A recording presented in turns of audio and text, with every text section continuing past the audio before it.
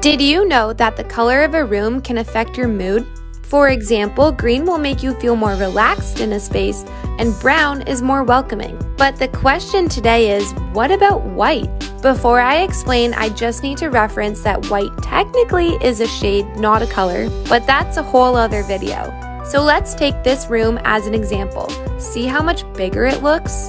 This is because when you paint a room white, it will make you feel open, clean, and fresh, causing a space to look bigger. But a common mistake is doing everything white. This will make you feel more anxious.